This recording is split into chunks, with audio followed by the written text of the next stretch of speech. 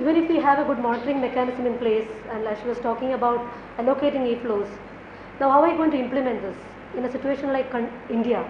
So that's the next practical challenge we are going to face, because 5 years down the line, I look at a scenario in which e-flows will have to be implemented in Indian context, otherwise we are going to be in trouble. So, but then, what are the challenges we are going to face? So, one important thing is we have this problem, we are stuck by standardizations. So, environment flows is something which can never be standardized, because hydrologically, geologically, ecologically our rivers are different. Himalayan Peninsula, Deccan Plateau, we have different, that's why, that's one reason why interlinking of rivers cannot happen. Simply we know it by common sense. So, and another important thing is when many of the, as Parnita was telling, many of the methodologies have been developed in the Western countries, but here, maybe in Southeast Asia and in South Asian situation, the dependence on rivers is very high and very diverse also. So, how are we going to include all these aspects in while we arrive at the proper flows? And another important aspect is this is always pointed out by many of the authors who are constantly working in e-flows like Smatkin, and we have countries like ours, we are bogged down by pre-dam hydrological ecological database. So, what benchmark are we looking at? What pristine situation are we looking at? From where should we start working? For working towards a good flows or closer to, like Ravi Chopra ji was saying, closer to the natural flows. So, from where do we start? And political priorities in a state like India is very important. Water is a state subject. So, rivers also come under that. So, we know how many interstate water disputes are lying in the country, in the court here, tribunal here, there. How are we going to deal with that when you have to decide so much water has to be left for all those interstate rivers, transboundary rivers? And another important thing is what we have been finding while working in this sector for the last 15 years, 20 years, one finds that there is a lack of awareness even among the bureaucrats and technocrats about the linkages between flow, ecology, and how communities are dependent, because we look at the benefits of a project only from the project amount of power generated. The loss to the community downstream, because a study done by the Nature Conservation Foundation found that at least 472 million people all over the world have been affected downstream because of upstream interventions like these. So, how do we, and another important aspect I think is which is very relevant is, very important is now we are looking at issues at a project level. So, how to address things beyond the project level to a river basin level. And another important aspect is we have dammed rivers and hitherto, which are going to be dammed, pristine rivers, or in the pipeline rivers. How are we going to, because already dammed rivers, it's going to be a very difficult negotiation process to reallocate flows. Flows are already there. And then the institutional policy challenges, the important roles which, we all know is the government has a role here, the civil society has a role, voluntary organizations like us have a role over here.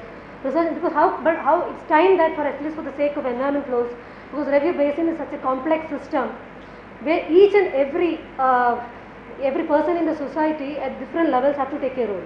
And very important here is, are we ready to recognize that a river is a legitimate user of water?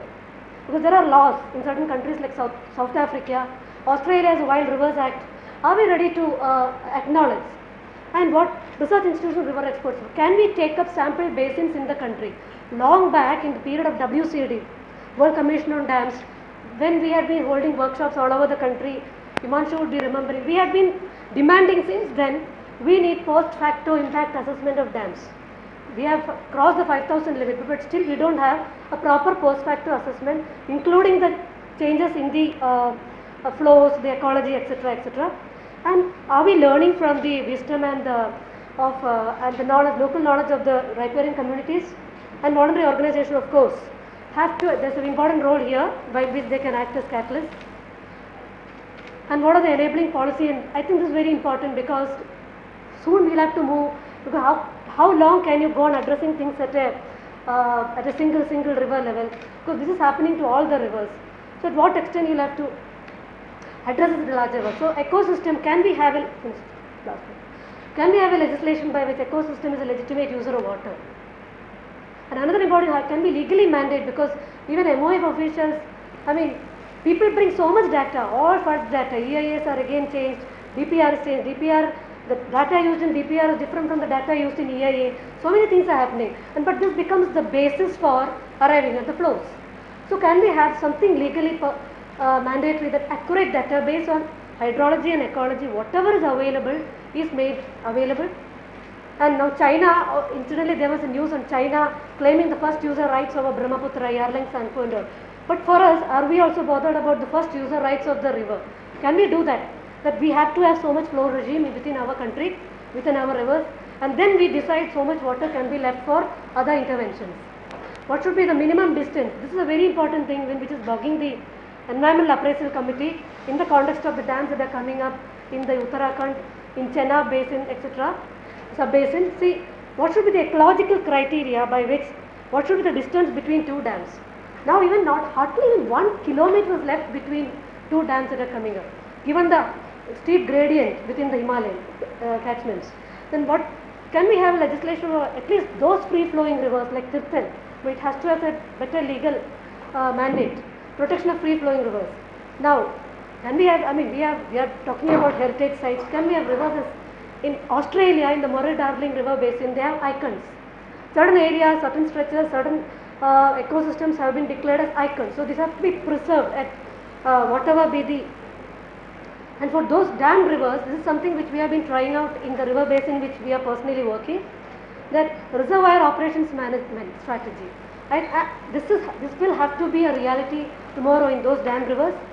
Can we bring it in a policy framework and frame legally enforceable rules by which the operation of the reservoir has to be tuned or redesigned in order to meet the downstream needs. Accountability, this is very important for non-compliance of the e-flows implementation, of allocation or implementation, even monitoring issues, then participation of all users. And this is a very controversial subject which I would like to place before this august audience.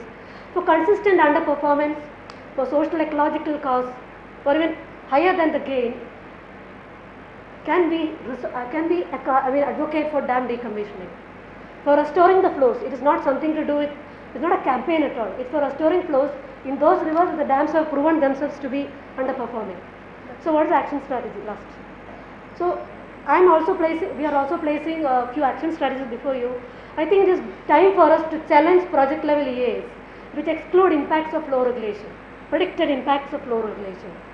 It's time to challenge CIA assessments which are just cumulated EIS of individual projects. That's happening in our Lohit, Dibang, in all these basins. So CIA assessments have to go beyond. It's time that we start demanding basin studies.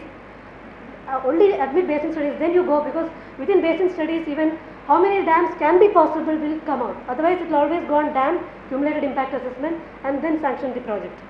And important is, like Pari was saying earlier, demystify the technical domain of e-flows assessment. And can we pitch our campaigns? We all have been, some of us here have a campaign. Can we use e-flows to save the entire river, entire tributary, sub-basin with all the dams proposed? We are looking at taking the dams, this debate beyond and taking it to the river basin level. And so the last word that I'd like to place before all of you is, of course, we have to keep in mind that we are all going to lose together. It is not that only ecosystem is going to lose, we are also going to lose in the process. And but it's not a legitimization that e-flows, as many people have been talking, it's not a legitimization that more dams can come and you release the flows. It is not that. Pitching it as a tool, an appropriate tool, both for restoring degraded rivers as well as challenging in the larger context of the river basin how a river should be flowing.